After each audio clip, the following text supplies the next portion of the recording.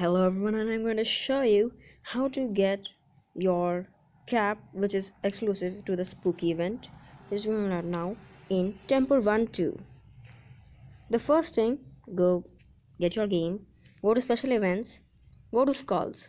You can get the candle Sombrero with the help of getting 5 types of skulls: skull of enlightenment, skull of density, skull of delight, skull of optimism, skull of laughter.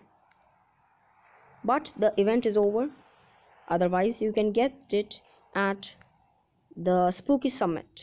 I don't have gems to unlock it, but you can.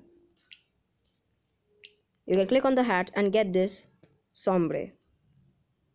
This hat is only exclusive to that map. You can get it also in Spirit's Cove.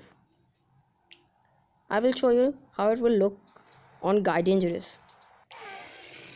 Whoa, does look very good. I'm gonna make it very short video, guys, so I hope you understand, because this is just for the showcase of this cap which you can get. It took me a lot of time, and the only way you can get it is by the chests you can get. So I'm going to show you. Until I get the chest, I'm going to play, even though I wouldn't get it. But all of the skulls are the artifact, and you need to redeem every one of them. See, I got the skull, the chest, and now I'm dead. So you need artifacts. You need to get 5 artifacts in order for you to get that cap, which is a really good cap, by the way. I hope you guys get it.